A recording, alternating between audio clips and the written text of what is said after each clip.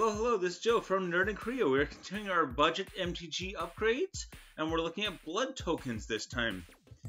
Alright, so if you can hit like and subscribe, it is a big help. We are still a growing channel, so we definitely need the support, so if you don't mind. Also, if you want to contact me, MTG Nerd in Korea is a great way to do that. Alright. For budget on this video, I'm saying $1 or less. Okay, and that is going to be, for this video, usually it's under $2. I actually managed to get this one under $1 by accident. It always, when it's under $1, I'm like, oh, it worked out that well. Tech upgrades. Okay, so blood tokens are an extremely useful tool in a deck. Blood tokens are mostly red. Red is usually not good at card draw, so this is kind of like pseudo card draw. It isn't really card advantage.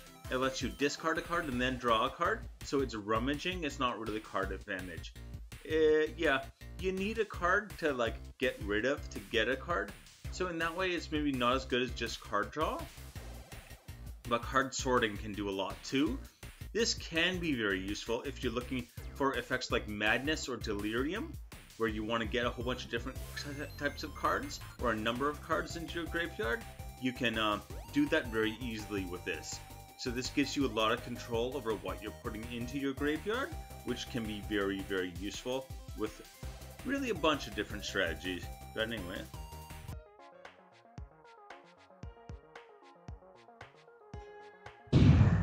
Number 5. Ivora, Insatiable Air, is 1 and a red for a 1/1 with trample. Always when there's like a low power with trample, you go like, what's that all about? Well, let's see. So again, she enters the battlefield, create a blood token, sure.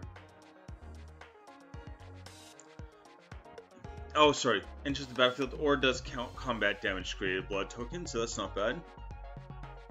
And whenever you discard a card, put a +1/+1 counter on her.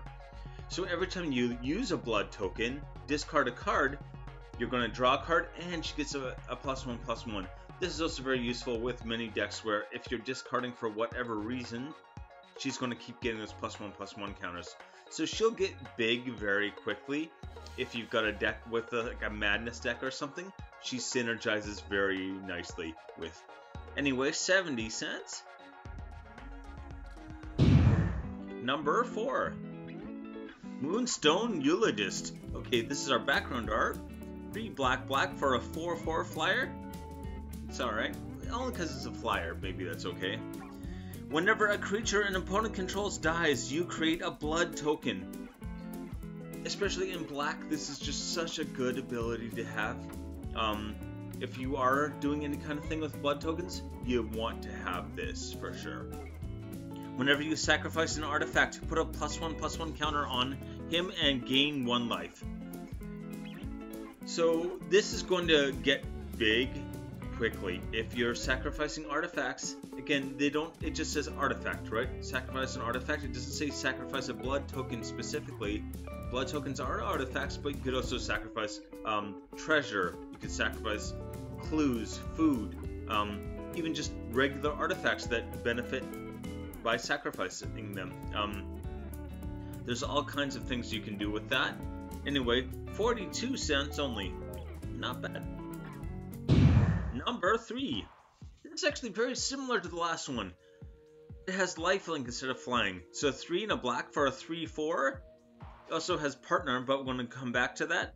Whenever a creature an opponent controls dies, you gain 1 life and create a blood token. Again, gaining 1 life, creating a blood token. Very nice little bit of synergy there. It's something that's nice to have for sure. Also has partner with Lorraine the Diversion. This is also like a 7-cent card. So let's look at Lorraine. And as you can tell, a lot of blood token things are Rakdos, right? So they're black-red. Probably want to go even Mardu with that, but whatever. Anyway. That's a whole different conversation. So yeah, she is 2 and a red for a 3/3 first strike. You can pay 2, sacrifice artifact or creature, goad target creature. Goad is actually really good. It means they have to attack someone else. Also, they have to attack with that creature, and because that creature attacked, it's going to be tapped and cannot block. So it just does a whole bunch of things. Like, goad might sound underpowered, but it's really not. If you can goad enough of their creatures, you can just take the win. Number 2, Drefan Morer Progenitor. Morer? Okay. 2 Rakdos, black red for a 3/2 flyer. This is very much a commander. This is obviously something built with the commander in mind.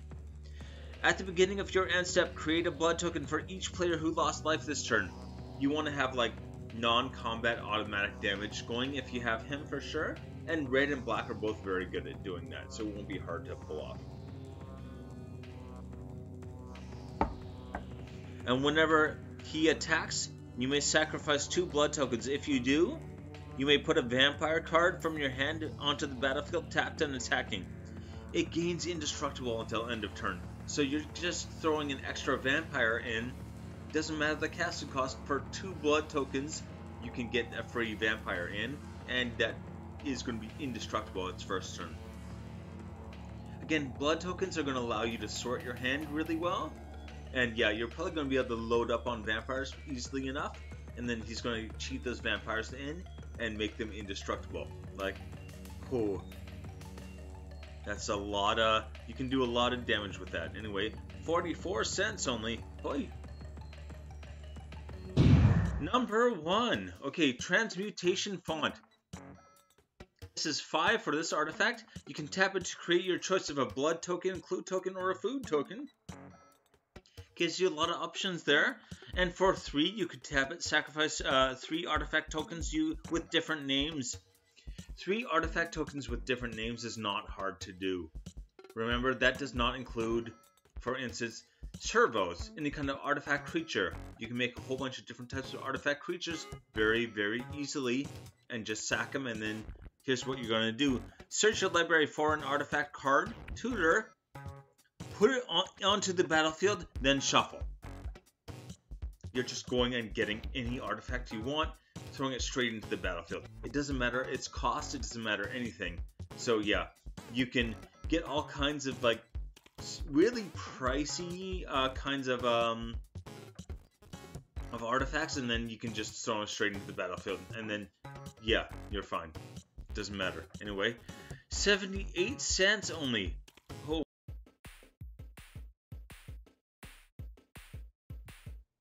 A list. Okay. Ivoria, Insatiable Air is 70 cents. Moonstone Eulogist is 42 cents. Kambar, Plunderer is 8 whole cents. Trefan, Morer Progenitor is 44 cents. Transmutation Font is 78 cents. Alright, take it easy.